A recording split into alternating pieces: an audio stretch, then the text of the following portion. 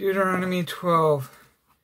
These are the decrees and laws you must be careful to follow in the land the Lord, the God of your father, has given you to possess. As long as you live in the land,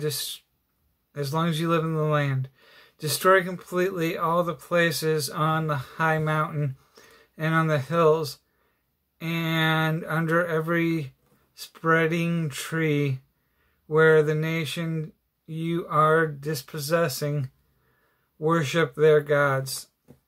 Break down their altars, smash their sacred stones, and burn their Asherah poles in the fire.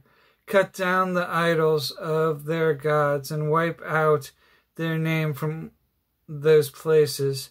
You must not worship the Lord your God in their way, but you are to seek the place the Lord your God will choose from among all the tribes to put his name there for his dwelling.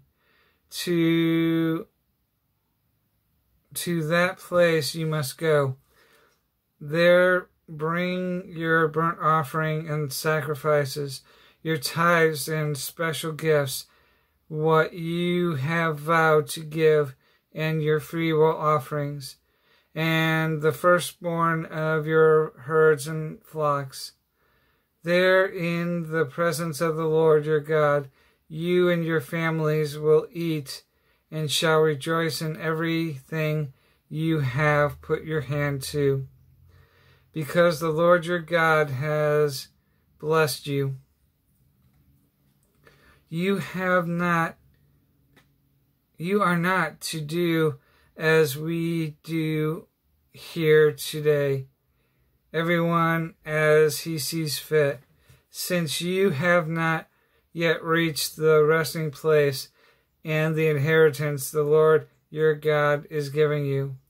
But you will cross the Jordan and settle in the land the Lord your God is giving you as an inheritance, and he will give you rest from all your enemies around you, so that you will live in safety. Then to the place the Lord your God will choose as a dwelling for his name, there you are to bring everything I command you, your burnt offerings and sacrifices, your tithes and special gifts, and all the choice possessions you have vowed to the Lord. And there rejoice before the Lord your God, you, your sons and daughters, your men servants and maid servants, and the Levites from your towns, who have no allotment or inheritance of their own. Be careful not to sacrifice your burnt offerings anywhere you please. Offer them only at the place the Lord will choose in one of your tribes, and there observe everything I command you. Nevertheless, you may slaughter your animals in any of your own towns and eat as much of the meat as you want, as if it were gazelle or deer, according to the blessing the Lord your God gives you. Both the ceremonially unclean and the clean may be eaten, but you must not eat the blood. Pour it out on the altar, or pour it out on the ground like water. You must not eat in your own town the tithe of your grain, and the new wine and oil, or the first fruit of your herds and flocks, or whatever you have vowed to give, or your freewill offering or special gifts. Instead, you are to eat them in the presence of the Lord your God, at the place the Lord your God will choose. You, your sons and daughters, your men servants and maidservants, and the Levites from your towns. You are to rejoice before the Lord your God in everything you put your hand to. Be careful not to neglect the Levites as long as you live in the land.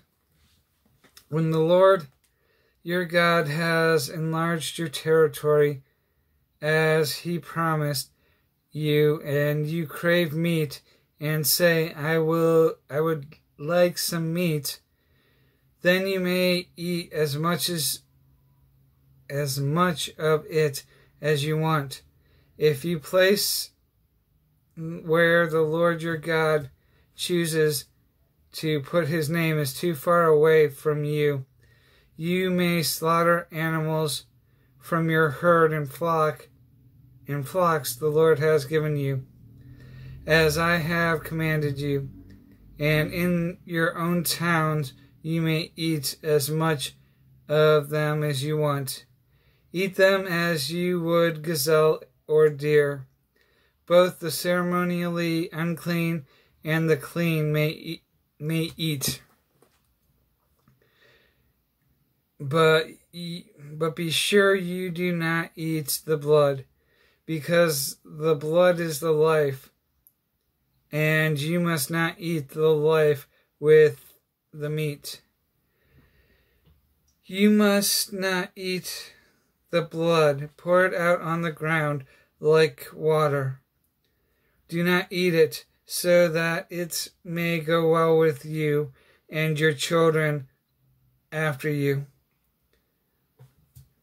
because you will be doing what is right in the eyes of the Lord. But make your consecrated things and whatever you have vowed to give, and go to the place the Lord will choose. Present your burnt offerings on the altar of the Lord your God, both meat and the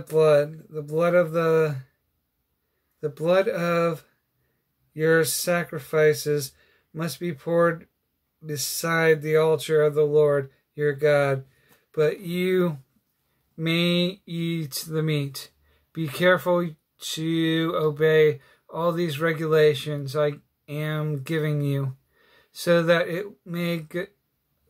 it may always go well with you and your children after you, because you will be doing what is good and right in the sight of the Lord your God. The Lord your God will cut off before you the nations you are about to invade and dispossess. But when you have driven them out and settled in the land, and after they have been destroyed before you, be careful not to be ensnared by inquiring about their gods, saying, How do these nations serve their gods? We will do the same.